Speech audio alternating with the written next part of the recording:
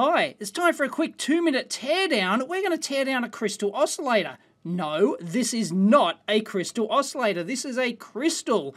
In the classic HC49U package you should be familiar with, you see that it's just like a soldered shut at the end, and it pulls out, and there's photos of these everywhere. In fact, if you look on Wikipedia for crystal oscillator, you'll see a photo that I actually added way back in 2006 inside one of these classic HC49U packages. But this is not a crystal oscillator, it's just a crystal. It needs external circuitry to actually work. So I thought we'd do a quick 2-minute teardown, because I don't think I've ever seen inside one of these. This is a crystal oscillator in the standard 14-pin, 4-pin dip package. I know that sounds confusing, but anyway, those little bumps on the bottom, by the way, are to keep it off the PCB to stop the metal case here from actually shorting out any pads or vias, exposed vias or anything else on the board. Just allows some standoff there.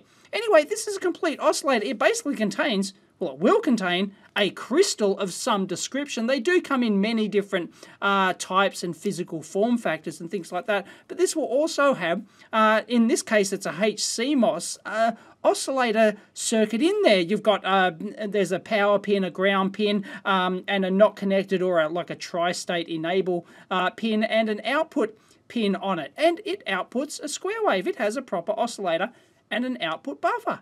Because this actually comes from the previous video where I actually had this CMOS oscillator on here, and I did actually consider at the time, well, does this have a bypass capacitor built in? As it turns out, it worked just fine. So let's have a look inside, see what's in there. Is it a similar form factor as this with a little oscillator circuit in it? I don't know. Let's find out. Wow, check it out. It is actually quite similar to the circular quartz discs that you get inside the standard HC49U packages, or a lot of them. And then we've just got a standard 8-pin dip oscillator / driver, whatever that is. I don't know. It's their own brand. They've rolled their own, or they've rebadged it, or whatever. There's the quartz disc mounted in 3 places, which is interesting. Wow, okay.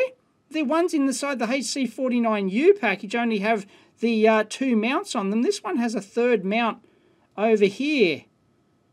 Wonder why. That's not FR4 fiberglass. That's actually a ceramic hybrid base on there, although it's not really a hybrid because it's just a ceramic PCB. Hybrid would be like that, actually embed the resistors on there and stuff like that, but they haven't done that. That's a 0-ohm jumper. There you go, that's not even a resistor. That's it. Oh, no, there we go. No, there's one cap. There's a cap. There is a bypass cap, is it? There's one under there. It's going to pin 8 of the chip here, which also goes along that trace up to the power pin here, and it looks like the other side of it likely goes under the chip and connects to there. I can just buzz that out to confirm, but I'm sure it does. So this thing does have a bypass cap. So there you go. But that ultimately didn't interfere with my test for in the previous video for the bypass capacitors. But there was one in there, because this is the exact model that I used in there. I had multiple ones of this. As a bonus, let's do one of these smaller 8-pin dip ones. At a guess, I'd say all this circuitry here is going to be packed underneath the quartz disc there, so it's just going to be like stacked up. Yep, I was right. It was pretty obvious, and oops, yeah, they're very close to the top of the can on there, so when I got my Dremel in there, it just shattered, because these things shatter really easily, but it just suspends it over the top there.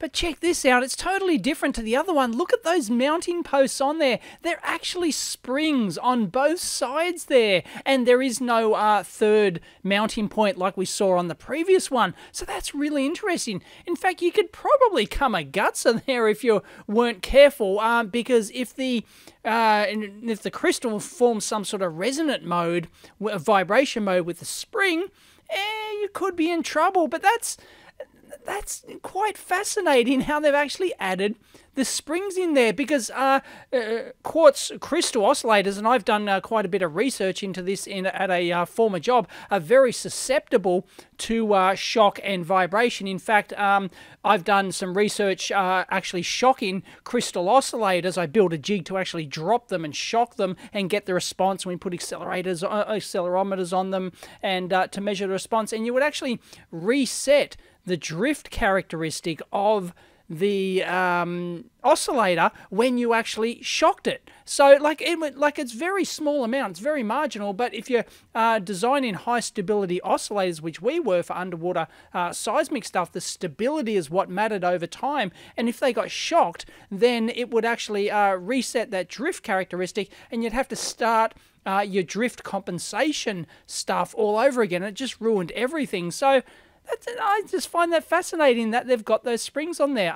They're trying to eliminate sharp shocks, which of course are directly coupled through the pins on the board straight into the ceramic PCB and then straight up the shaft onto the quartz plates. And they're trying to avoid that. Neat.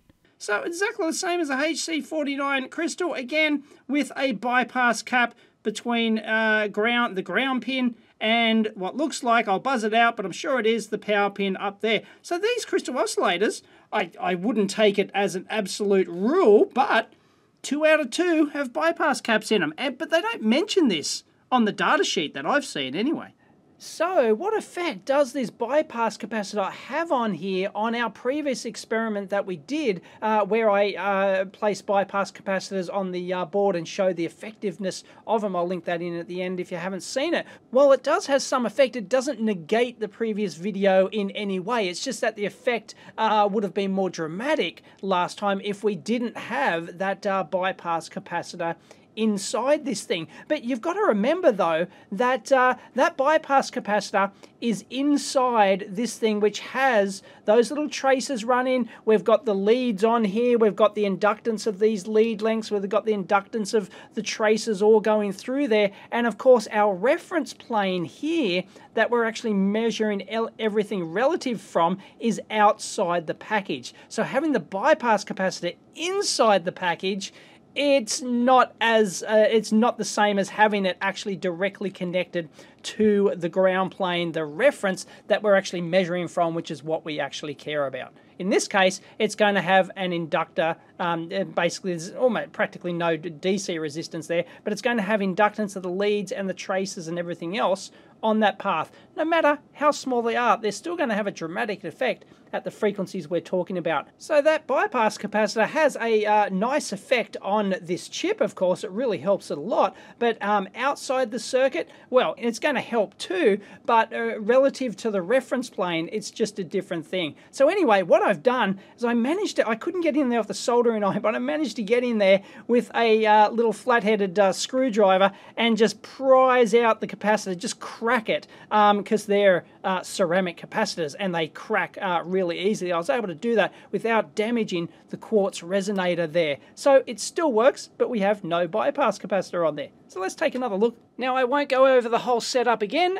You have to watch the previous video to get an idea for that. So I've still got bang on 1 megahertz here, so we didn't physically damage the resonator there, but look at the ripple that we're getting now. Rather than just at the edge there, it's got all this other crap in here as well at multiple points inside that the 1 megahertz fundamental. So that's rather interesting, is it? And look at channel 2. We're now 2 volts per division on here. This is crazy. So it's like the 5 volt rail is just going up by 2.5, down by 2.5. That's just ridiculous.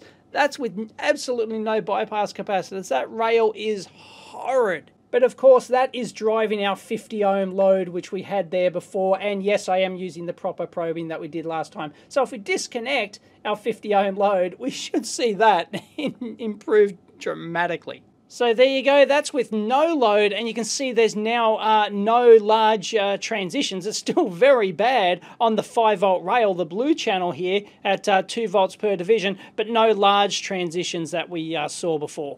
And if I put one of the resistors back, you'll see it drops in amplitude and you get that large transition going there like that. So that's actually sinking high frequency current into the load with no bypass capacitor. It doesn't have any bypass capacitor to store that little gulp of energy that it needs. So I really should have set up this video better last time, but let's have a look what happens now if I whack that 330 microfarad back on here. Still got no high frequency bypass, but if we do the bulk decoupling, still does quite a reasonable job. Look at that, but that high frequency stuff at 100 millivolts per division is still there. And look at the large stuff on the positive transition here. There we go. On the positive transition, you can really see it. That's absolutely enormous. So, because it's got no high frequency bypass capacitance. But let's see if we can see this change. As I slide it, I'll start near there and I'll slide it backwards. So here we go. There we go, look at that. And I'll slide, look at the level, look at the level. Keep looking, and you can see it going higher and higher level as I move that bypass capacitor. So I've got it right down here, and I put it up there, and it makes quite a dramatic difference in terms of that's 100 millivolts per division in that high frequency ripple, even though we're not really using a real optimized cap for that. So let's try our 0.1 microfarad ceramic, shall we? But at this point, any capacitance is going to make a difference, so even the big bulk cap up there is going to do a reasonable job. We'll find that this ceramic here is, there we go, that's near it, and we move it away, oops, move it away, and it gets bigger and bigger yet again. So let's use that 0.47 microfarad film cap on there. There we go. And now let's try and replace that with this 0.1 ceramic. You probably won't see much difference because they're both going to be, there we go, pretty much both equally effective there. Okay, let's do the combo now. 0.1 and the 0.47. Come on, there you go. Sweet as. Oops, stay there, you mongrel. It does have a bypass capacitor in there, but that doesn't mean that you shouldn't use a bypass capacitor on that device, because you've got the inductance of the leads and everything else. So it's not as effective relative to the reference plane. And when you've got a driver over here and you're trying to drive another chip over here, and this chip, all the chip cares about there is what's actually received relative to this reference plane and the power plane here. When you start adding little leads and everything, inductors, all in series and stuff like that, you start to complicate the equation. Doesn't look great, does it? But just put your little bypass cappy on there, and she's sweet as. Look at that, like I bought one. Now, if you're wondering what all this stuff in here actually is, obviously it's not just the one pulse and then just some ringing in there that then eventually settles out. There's obviously some very deliberate higher frequency components in here. So if we set up some cursors here, like roughly from one peak to the next, that sort of higher frequency stuff, we're looking at about, 29.4 megahertz or something like that. But there's something more interesting, which are these periodic higher peaks in here like this. So this isn't like just your normal ringing. It wouldn't do that. Something is resonating or oscillating at that particular frequency. It's giving it a kick each time. So it's obviously oscillating something like that. So if we move the cursor over there from one peak to the other, what do we got? 8 megahertz. And you might have seen that in some previous footage here. I might have to replay it, and I think even the previous video, that matter how, well, eventually with bypassing was pretty good, but you could see this like higher frequency, like little spikes in there. So let's actually go in and actually probe the crystal oscillator. It's the actual crystal resonator inside there and see what frequency we get. I think this, in fact, I'm pretty sure this is going to not use a 1 megahertz resonator. It's going to use an 8 megahertz resonator, and they're actually dividing that by 8. And the chip in there might have some pin straps to give you different frequency, different divider ratios, for example. So that might be how they might get the different frequencies out of the thing. Obviously, you can't get like the oddball ones with the same resonator. If you've got an 8 megahertz resonator, you're not going to get, you know, the 2.048 megahertz, for example. Probe one pin. Hopefully we don't shut down the oscillator with the capacitance. Aha! What's the frequency down the bottom there? 8 megahertz. There it is. So there you go. It's obviously an 8 megahertz resonator on here and divided by 8. And that's why you get that higher frequency stuff. Yeah, there's some ringing in there, but as you saw, it gave it an extra kick every time the 8 megahertz oscillator did its business. So you might have to remember that when you're doing EMC compliance, and the rest of it you're going to have to factor in this particular case it's a divide by 8, so the actual frequency is 8 times higher, and that sort of stuff can actually leak out of your pins into your ground planes and actually radiate or couple out. So you just got to be aware of that. It's not a 1 megahertz oscillator. It's actually an 8 megahertz divided by 8. I know that was slightly more than 2 minutes, but nah, I wanted to see inside these things. I'd never actually cut one apart before, and it's pretty much exactly as I expected. So nothing hugely groundbreaking there, but at least I know. And now you know. Hope you enjoyed that. If you did, please give it a big thumbs up. As always, subscribe at the end, play the videos at the end here, all that sort of jazz. Subscribe to EEVblog too. And as always, you can subscribe on Patreon as well. Thanks to all my patron subscribers, who often, by the way, do get some, but not all videos early before I release them on the main channel. If you wonder how someone comments from a day ago before it was released, well, that's how they do it. Catch you next time.